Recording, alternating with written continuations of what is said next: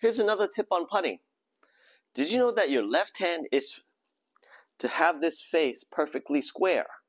The right hand is for you to control the distance. Okay? I put my left hand down and I grab it and I try not to move this wrist and keep it very firm, but my right hand, on the other hand, is swinging the putter back and forth in rhythm. 1, 2, 1, 2. That way I keep this putter face very straight and my right hand will give me the perfect speed. Okay? So remember that. Your left arm is to make this putter perfectly straight for you, and the right hand gives you the speed control. Okay? Speed is more important than line. So make sure your speed is correct, and as long as you keep your putter straight, it will go the way that you want it to go. Got it? That was a short tip from Jason.